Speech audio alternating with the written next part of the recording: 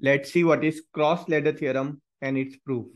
So cross-ladder theorem, it states that if there is an alleyway is there and each side of the alleyway we have got two buildings are there.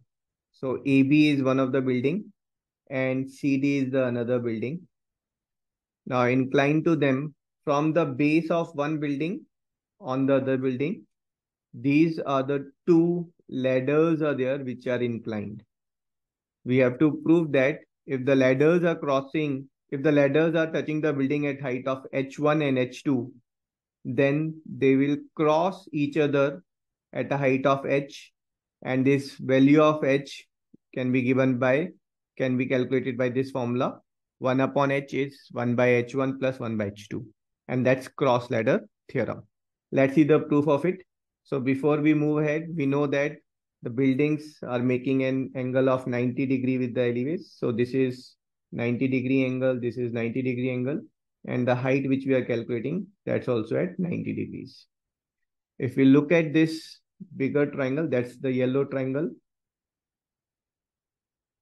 and along with it, if we look at the smaller triangle, that's a green triangle. Now these two triangles, these are right angle triangle, and this particular angle is common between them.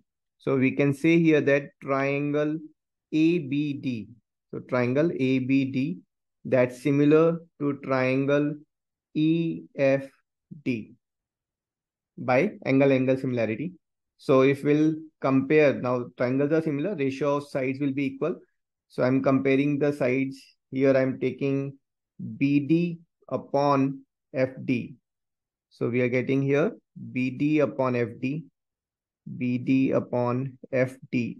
This is nothing but it's equals to AB upon EF. So this is equals to AB upon EF. But value of AB is nothing but H1. So AB is your H1 and EF is H. So this will be H1 upon H. Now this is your observation number 1. Same way, let's first erase these triangles. If we look at the other bigger triangle, that's your triangle BDC and triangle BFE. So in these two triangles, this angle is common and both the triangles are 90 degrees. So both the triangles are similar. So here we are talking about triangle BDC, that's similar to triangle BFE. So again, we'll take ratio of sides. So we are taking BD upon BF. So we'll say BD upon BF, that's equals to, and we'll take here CD upon EF. So this is CD upon EF. But again, if we have a look, then CD is nothing but H2 and EF is your H. So this is equal to H2 upon H. And this is your observation number 2. If we'll add our observations, add 1 and 2. So on LHS, we are adding your BD upon FT and BD upon BF. So this is your BD upon FD plus BD upon BF. This is equals to H1 upon H plus H2 upon H. If both the sides will take the values in reciprocal, instead of BD upon FD, if I'll take FD upon BD, then same thing, I can write it down as this is FD upon BD, which is nothing but H upon H1 plus BF upon BD, which is nothing but H upon H2. Now your LHS, if we'll add this LHS, we'll get BD is common in denominator. So FD plus BF upon BD. This is, here H will come common and we are getting 1 upon H1 plus 1 upon H2.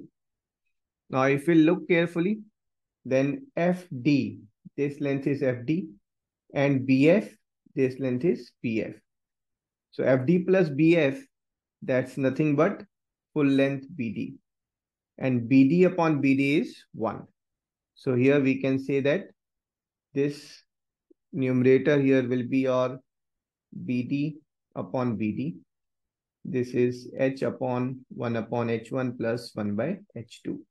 H will take on the other side and we'll get 1 upon H is 1 upon H1 plus 1 upon H2.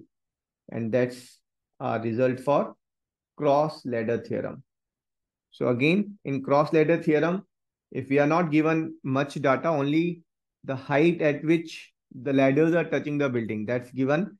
Then using that data, we can find the height at which the ladders will cross each other. I hope you enjoyed the solution. I'll see you in next video. Till then, tata, bye-bye.